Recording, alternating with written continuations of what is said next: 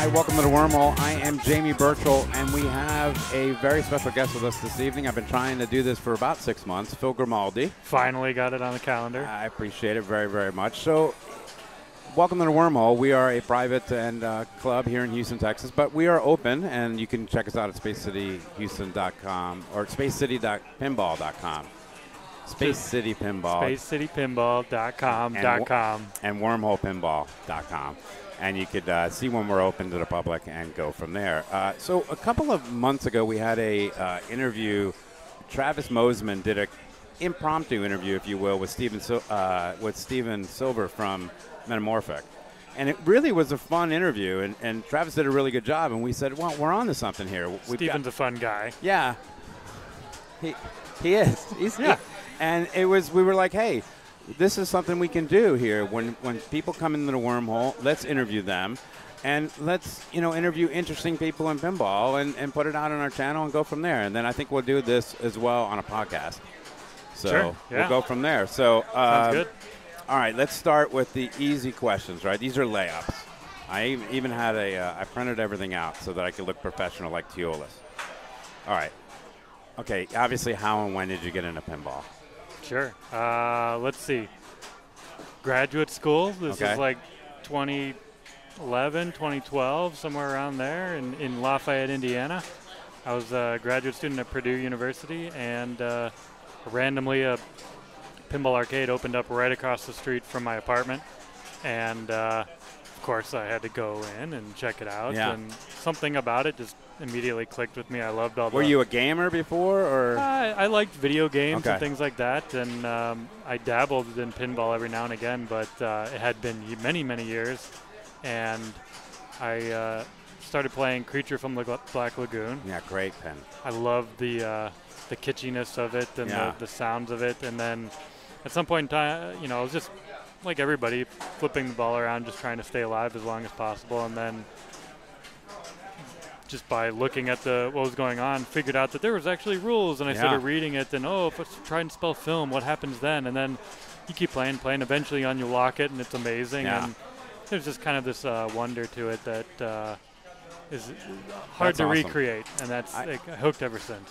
I love that story because it happens to so many of us, right? Especially if you came from a gaming background or a sporting background, you go, all right, it's not just keeping this alive. There's ridiculous skill in this, but there's also a game in there that I've got to learn to play. So how did you moved to Houston, fast forward, you moved to Houston, and there's no competitive pinball, but you're good at pinball, so how did you get into the competitive side of it? I was playing competitive leagues in Lafayette prior to moving to Houston. Oh, wow. So I ran a league there, Lafayette Pinball League, for a few years before I left. And so I was running tournaments up in Indiana. And then I moved to Houston for work, took a postdoc at Rice and a job shortly after that.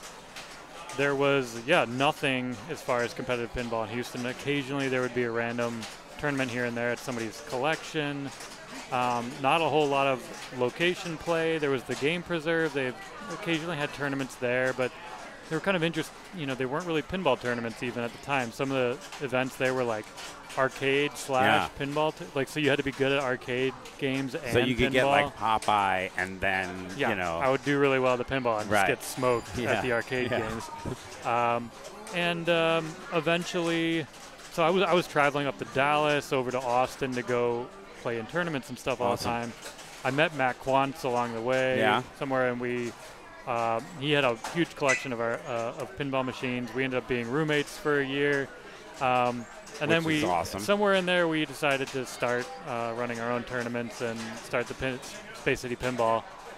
Started with tournaments up in Game Preserve, and we were doing some stuff out of the house.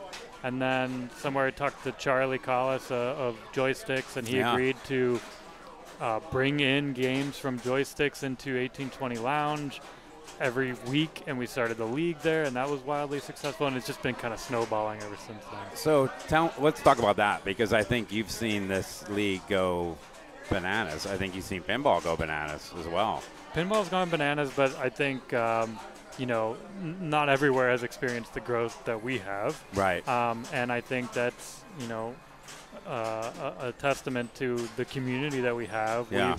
We kind of, by design, have built in, or we wanted to make sure we had Sorry about have that. a very good community. We emphasize, we have our Discord.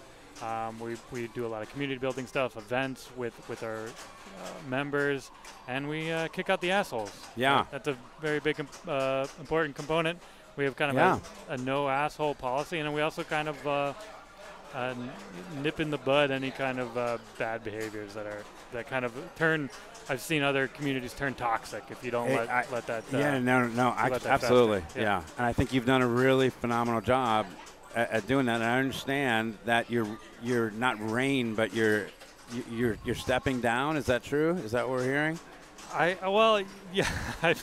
We won't release this until no, it's fine. Official. It's not. I'm not stepping down from anything. At some point in time, Mark Gammons approached me. He's like, "Hey, you should stop. You don't need to be doing everything yourself. Yeah. You should set up a board." And I was like, "Yeah, it's a great idea." At the time, I was running the monthly at Game Preserve, the Downtown League, a couple other random stuff. I was doing all that myself. Then I met, my now wife, and she's like, "What is going on? You're doing this pinball stuff constantly." So I'm like, "Yeah, need to dial that back a little bit." And so since then, the board has really taken over, running all the stuff. I haven't run anything in years. Well, Space City Open. Space City Open, that's it. And honestly, and people still give me all this credit for Space City Pinball, but I haven't really been doing very little for several years. So at this point, I'm just dialing back all my pinball stuff. I dismantled my workshop at some point. Oh, I'm wow. trying to focus on other things and get in, just playing. Okay. So are you going to play competitively still? Oh, yeah. Okay. So that's not going to stop. Just at some point, it was really during the pandemic I realized how burned out I was. You kind of like you get into this rhythm of doing stuff. And you're doing it, and at some point you stop even realizing why you're doing it. And then once it was gone, I was like, oh my gosh, this is great. Yeah. And then when it came back again, I was like, I don't know if I can go back at the level that I was. I think it came back in Houston pretty bigger. Oh, yeah. I mean, we definitely saw a massive surge here. And, a little bit of because of this place, Oh, the Wormhole has been, huge boon to the league. It's, it's become like the de facto clubhouse for us. And, I mean, can you imagine a better place to hang out? No. Well, I the story, everybody knows this, I quarantine here.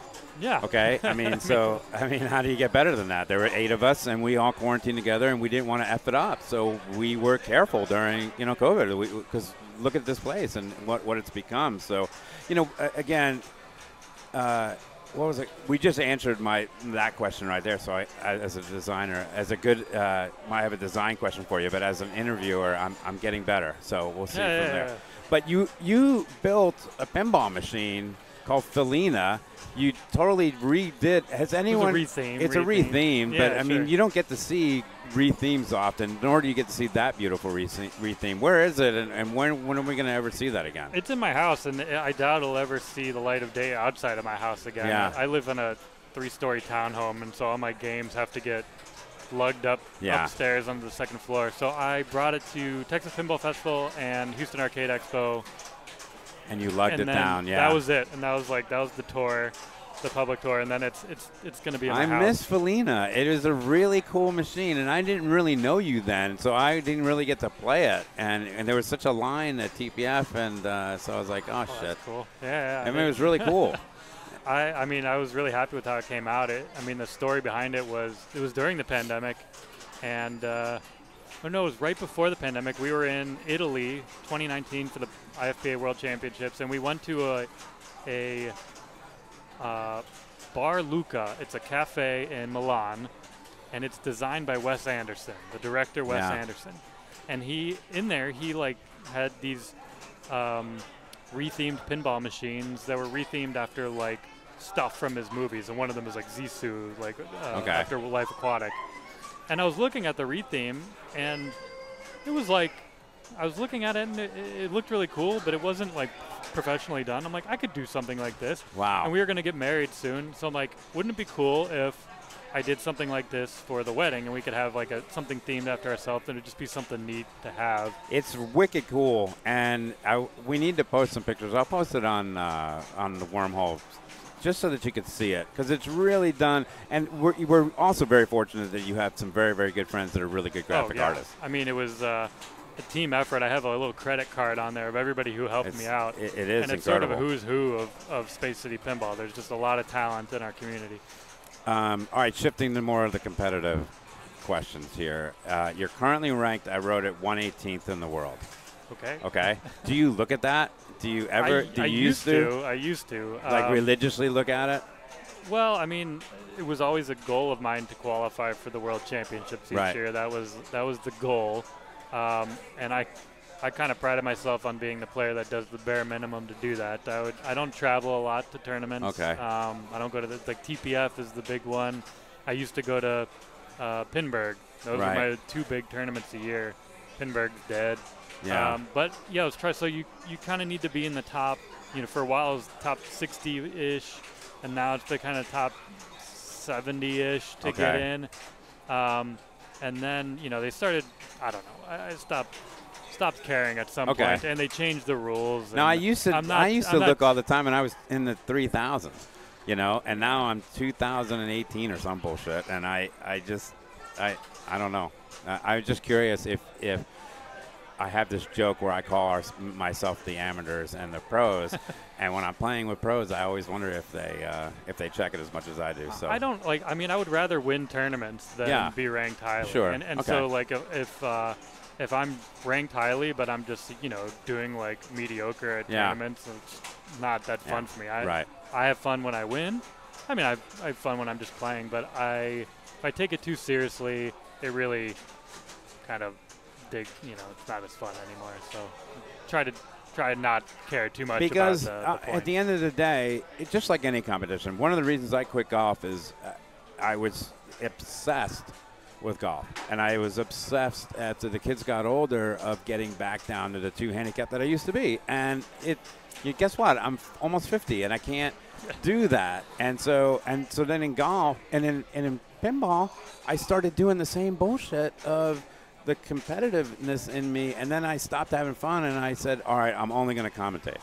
Well, I mean, at one point in time, like before tournaments, I would study the rules. I remember I used to make flashcards before tournaments to like remember the rules for them, make sure I know every single game in and out that's going to be in a tournament. Beforehand, I would try and scout things out, find the skill shot for everything. At some point in time, I'm like, this is way too much energy. Yeah. And then the games started getting more and more complex. Like some of the games that were coming out, especially during the pandemic, like Avengers, things like that. I'm like, I don't have time to learn. This is getting out of hand. I don't have time for this. And I started to resent it because I was not playing well because I wasn't putting in the energy anymore. And then it kind of got old. You do look calm when you play, though. Do you get nervous? Are you nervous if say you're like I get verklempt, if you will, if I'm not hitting the shot and I can't hit it and hit it and hit it? You guys just I just noticed you just I'll go on to something else. I'm not hitting that today. There's a great book called The Inner Game of Tennis. It's about tennis strategy, but it applies to all walks of kind of competition, really. And one of the main things that it emphasizes is you need to just accept, what happens. It's neither good or bad, and you need to kind of let your automatic self kind of take over and not. You got to get your ego out of the way. Oh my God, how hard is that to do? Get your ego out of the way and just let yourself play pinball. So you take a deep breath, breathe in, and just play. I like to do. I'll repeat little mantras in my head. Yeah, good. To prevent my ego from thinking out loud, or for kind of taking over the thought process and just letting my muscle memory kind of take hold.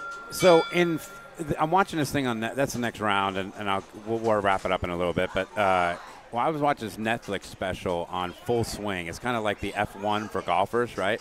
And again, I like golf, but after the round, they would go, and I watch you guys, you would go and practice the shots that you weren't hitting. And it is repetition. It is getting comfortable with the machines. It really is. It's very impressive that you guys do that. So if you miss a shot, it's either early or it's late, and it's not good or bad. You either flip too early, you flip too late, or you flipped right on time. But as soon as you start applying kind of some sort of judgment to it, or judgment to yourself, like I suck, or that was terrible, you're like you lost it. You lost the game at that point. You're right. Just shake it off and move on and go from there. That's pretty damn good advice you guys just got there from one of the best players in Houston, if not in the United States, so in the world. 118, pretty damn good. What are your pinball? You kind of touched on this a little bit, but any major pinball goals coming forward?